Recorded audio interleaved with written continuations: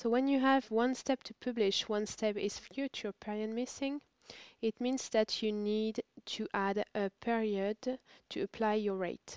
So go into your rental, and in the rate tab, you'll see that you have the base rate, but there's no period here. So just click on new period and create at least one period.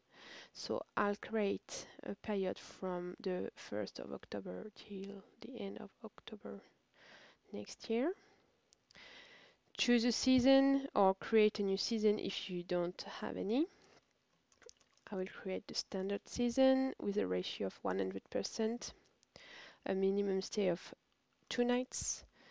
So the rate will be 119 as my base rate. You can change the ratio here if it's the high season, or you can also, if you have a rate in mind, you can just put the rate here and the ratio will be calculated automatically.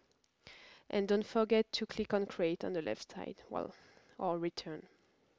You can create as many periods as you need using the same seasons or new season each time.